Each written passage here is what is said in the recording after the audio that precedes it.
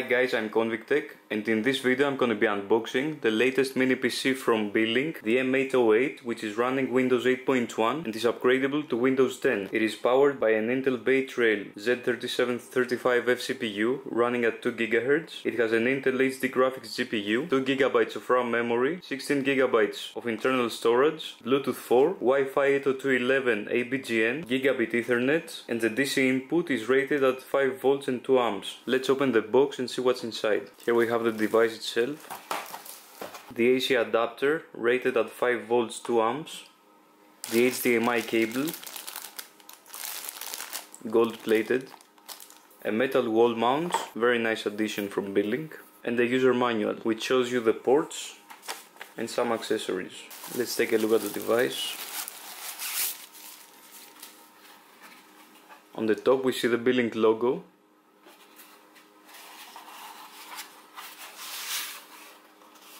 It has a nice matte feeling. It's plastic and light. On the front we see 2 operation LEDs.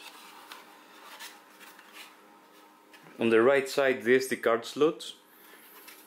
And on the back we have the power button, the DC input, the Gigabit Ethernet, an HDMI port, 2 USB 2.0 ports, a 3.5mm headphone jack, and I don't know what this is. It has the lock mark. Anyways, and on the bottom we have 4 rubber pads which help our device to stay in place.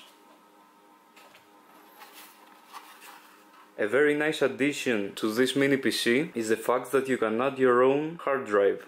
Let me show you. First of all, you unscrew those screws here, and afterwards you just lift the cap like this and you have your HDD case which you can connect here. Also we have some ventilation grills, very nice. A very powerful mini PC which you can buy from GearBest by following the links in the video description. Stay tuned for my full review. Thanks and bye bye.